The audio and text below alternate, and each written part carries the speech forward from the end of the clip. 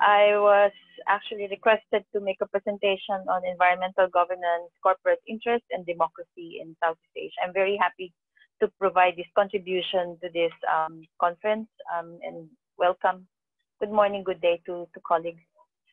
First, when we talk of environmental governance, many people would always ask, what is it?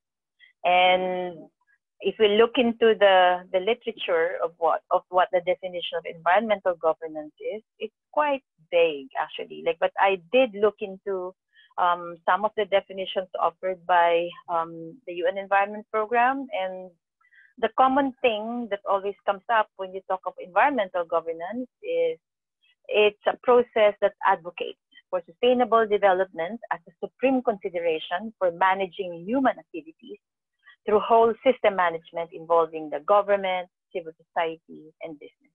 When we talk of environmental governance, apart from sustainable development, it also involves the issue of good governance, rule of law, and compliance and enforcement. And in most cases, this is not just about discussing policies, but implementing and enforcing and even monitoring the application and implementation of environmental laws and regulations. And many of us working across different issues on the environment in the Mekong and Southeast Asia have encountered this as we work on forestry, mining, watershed management, and in my case, on general policies at the global, regional, and national level on the environment and climate.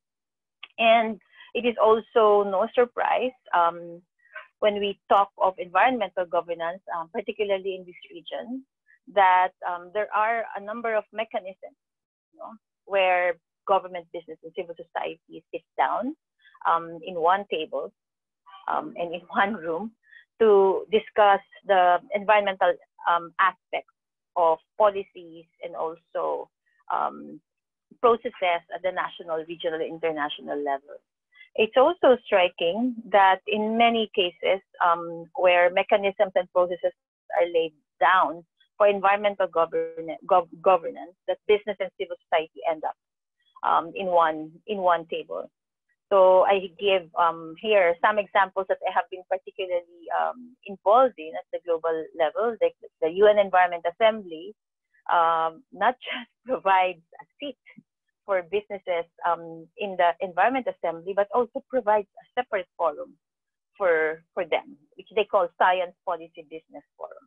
And this is really glittering events with high-level personalities, all paid for by business. While we, as civil society, work for public interest, we are non-profit, and we receive grants from foundations or even from governments. I'm referring to legitimate environmental civil society, for example. It's not the same as those lobbying for the interest of corporations to sell something. And as I mentioned, for example, it is odd to see Shell sitting as the business representative in a body that is supposed to talk about clean technologies to address the needs for climate mitigation and climate adaptation. So it's not the same. And we see this also very concretely in the region, in ASEAN, the Association of Southeast Asian Nations, where ABAC, the ASEAN Business Advisory Council, has been institutionalized for the past almost 20 years, since 2000, 2003, as a formal body for business and industry to provide advice and views from business into the processes of the ASEAN. And there's no similar process in ASEAN that provides an institutional seat for civil society to provide advice to ASEAN. The forum, for example, the ASEAN People's Forum or the ASEAN Civil Society Conference that civil society has been organizing since 2005, is not even institutionalized in the sense that ASEAN does not recognize it as a permanent body or a permanent process, unlike ABAC or ABAC. We've also seen, of course, a lot of corporate lobby on environment and food issues in Southeast Asia in particular. Many of us working on agriculture are familiar with in industry, business and industry associations that serve as official lobby groups are also recognized by governments such as CropLife Asia. Now, CropLife Asia is this huge organization, association of agrochemical and seed corporations operating in Asia, like pooling together their resources for a lobby group that represents them in policy meetings at the national and at the regional level. And more familiar at the level of the region, particularly in Southeast Asia, is of course RSPO, the Roundtable for Sustainable Palm Oil Production, which has hundreds of members that represent the different parts of the palm oil industry, from producers all the way to processing and manufacturing. So you have big names, huge names like Nestle, Unilever, Charoen Procapan, CP on that end of the scale, and also sitting as part of the members of the roundtable are small community enterprises dealing with palm oil. And of course, as you shift into mineral extraction, you have Chamber of Mines at the national level. In the Philippines, for example, one of the most powerful industry lobby, particularly in the mining sector, of course, is the Chamber of Mines, which is the association of all the mining companies operating in the Philippines that actually pay to represent them in various policy discussions, also indirect lobbying, both formal and informal, with the government and also the media on the issue of mineral policies. And these are examples of how environmental governance operates. And bear in mind what I said earlier, that environmental governance main goal or topmost agenda is sustainable development. How sustainable development is defined and also interpreted and operationalized depends solely, of course, on how the players the dynamics of the players are actually actualized in reality and how they play out. As we move into the fourth industrial revolution, we also see new players, new industry players that are not commonly associated with environment nor with food and agriculture, that are gaining ground in terms of their role, investment, and also political importance. Like in the past 5 years, we've seen companies like Amazon going into food and agriculture. Like in the same way, Microsoft, the Gates company, has started collaborating with pharmacies and retailers such as Walgreens because of the control over big data. And again, closer to home, like those of us looking into the Belt and Road Initiative would probably know as well that below the radar of the Belt and Road Initiative is, of course, the Digital Silk Road. And the Digital Silk Road, of course, is not just an initiative of the Chinese government as the state, but also brings forward and brings with it advancing on China's fourth industrial revolution agenda are the big tech companies, the so-called BACC, that's Baidu, Alibaba, Tencent, and Xiaomi. And there are a number of interesting examples of how big tech in China have actually moved directly and concretely on food and agriculture. NetEase, for example, one of the world's biggest online gaming company based in China, has formed NetEase Agriculture in 2009 to expand its interest into pig raising business, which is called Weijiang. NetEase has actually started growing happy pigs, which are organic and sustainably produced pigs, and selling them in its own e-commerce platform, which was later absorbed by Alibaba. So the biggest food retailers globally are not just the stores or the supermarkets, but Amazon is included, and also JD.com in China, which is the biggest e-commerce company in China, as well as Alibaba, which is slowly but surely expanding, particularly in South Asia, in India and Pakistan. And now, as I mentioned, the contours of corporate interest is changing globally in the food and agriculture and environment as a whole, largely with the adoption of new technologies like digital and data-driven technologies, automation and sensing, molecular engineering, which is not just about biotechnology and genetic engineering, but also combining nanotechnology and using digital technologies to be able to do faster, more efficient molecular engineering. And this also includes fintech, such as not just e-commerce, but also the use of blockchain to be applied across the food chain. And as we go into bigger scale application of digital technologies, that also includes earth systems engineering, including geoengineering, which also has a lot of far-ranging implications on the environment. I will not go into that, but just to mention that to you. And as I said earlier, it's not just about the big tech going into food and agriculture and the environment, but also you have existing players such as Nestle, such as Unilever and CP, Charawan Pakapan, going into the fourth industrial revolution.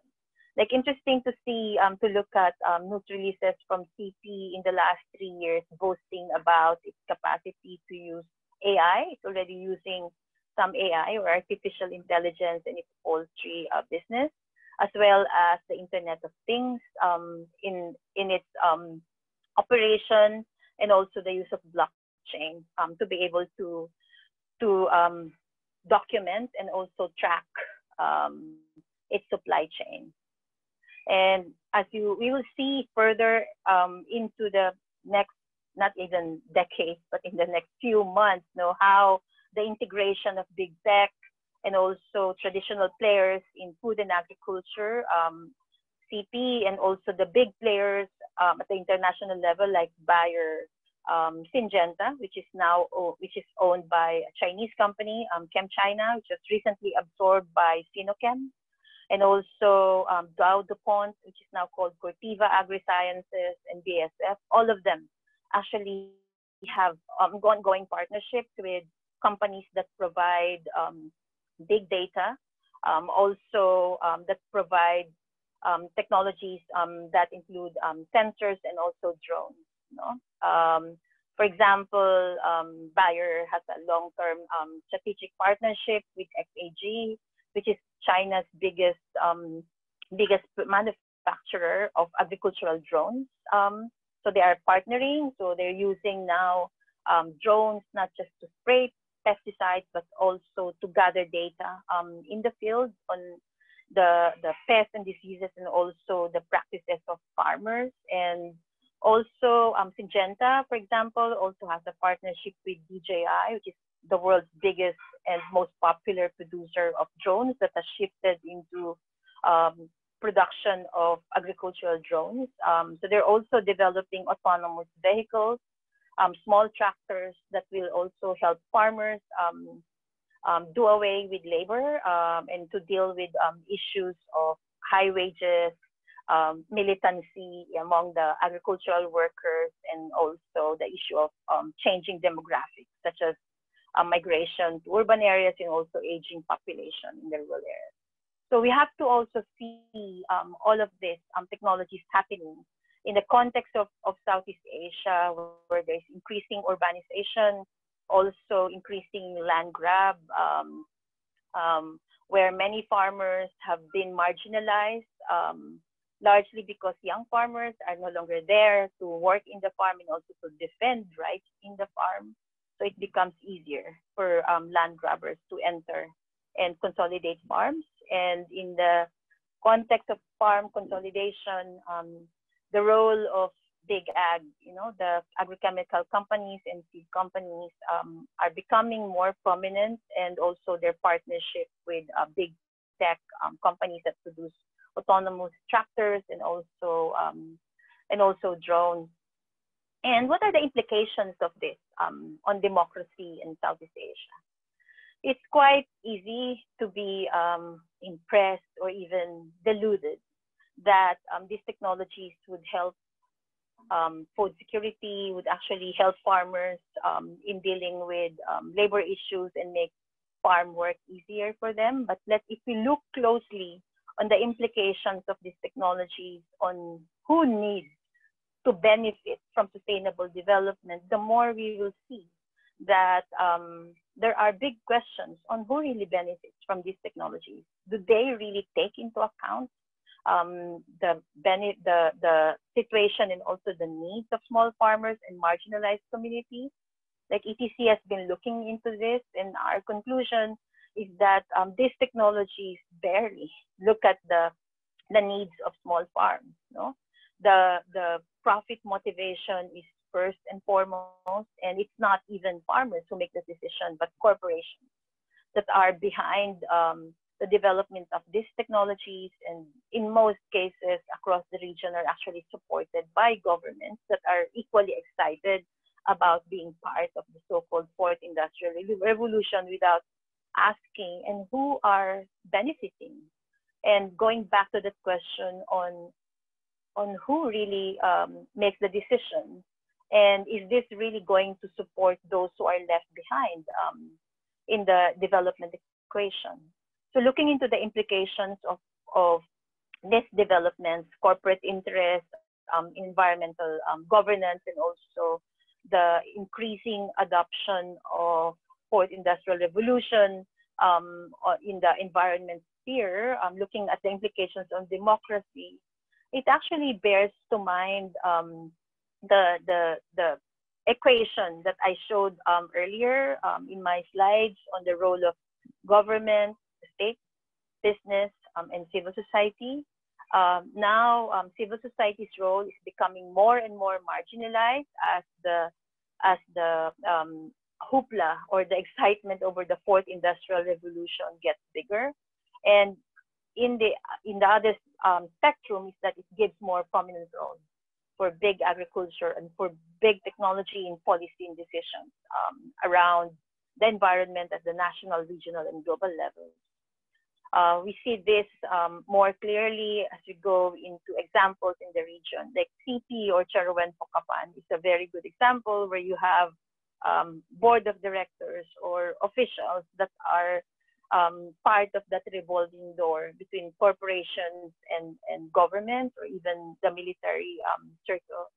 I was just looking at the profile, for example, of the CEO of CP and the current role of the CEO in government bodies, deciding on education, deciding on policies. You know, like, is it hard to imagine how people who are selling big tech or big agriculture not to be promoting their interest in these government policies? So there's also a lot of ethical issues involved in here as governments become more desperate to bring in business and industry into the policy-making sphere. Also, there are bigger and bigger concerns about the surveillance and implications on people's rights of bringing in big technology in spheres related to agriculture, food, and the environment. The same drones actually take pictures of the farm to map out pests and diseases, and also practices are exactly the same drones that are being used to monitor the activities of environmental defenders, you know, in mining areas or in forest areas, particularly indigenous peoples.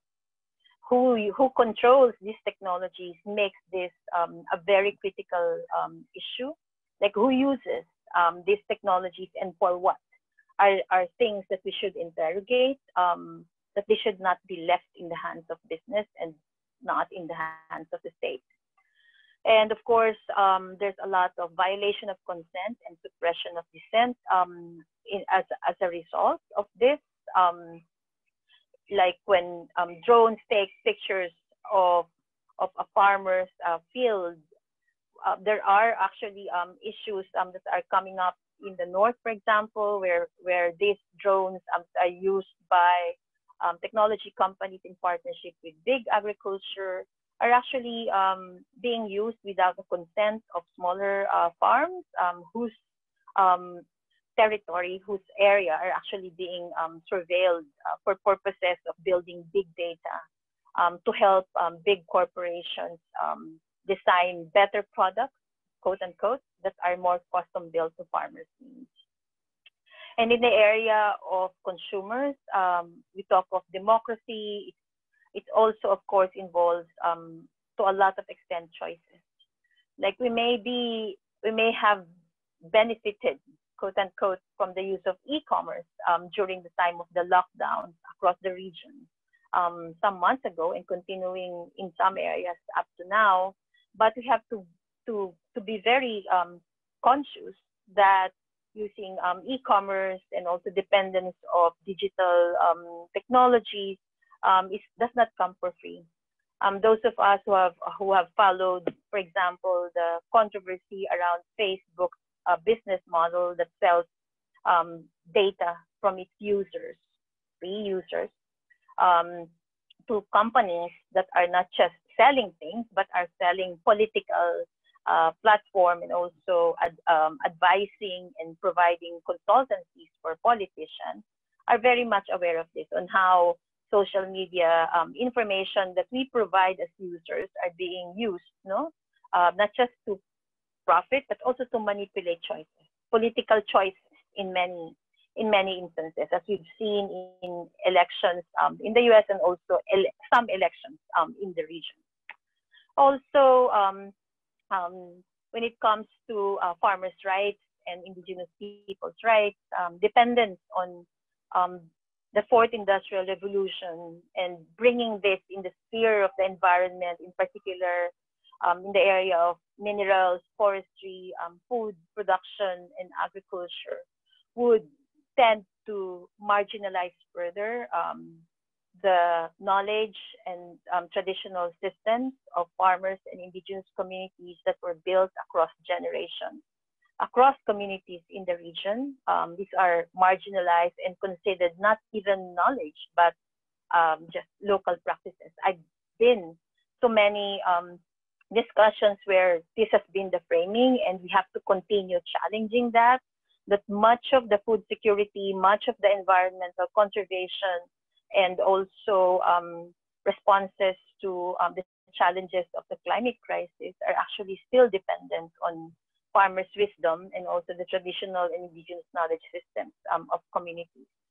So these are being assaulted in all this excitement over the application of the fourth industrial revolution on the environment sphere.